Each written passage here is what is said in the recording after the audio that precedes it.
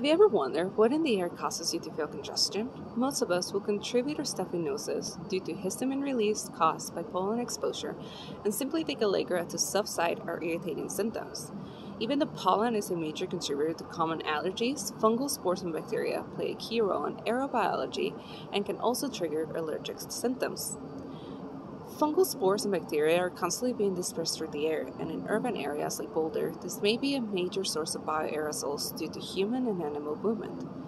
Colorado's agricultural activities also contribute to the dispersal of fungi and bacteria bioloads into the air due to the fact that they contribute to a lot of dispersion of dust and soil particles, which bacteria and fungal organisms use as drafts to get into the air.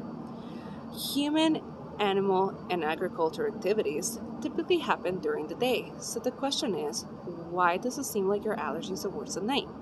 To get at that question, I decided to take a research in which I'm taking samples of every 12 hours of an urban setting of air to determine the concentration between the day and the night to see if there is a difference and if this difference may help explain why allergies are worse at night.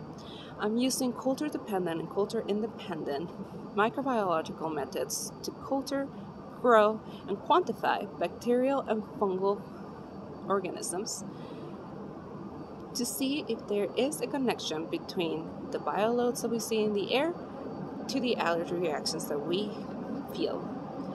My name is Julissa Rubio Soto, and I'm a 2022 RECCS student.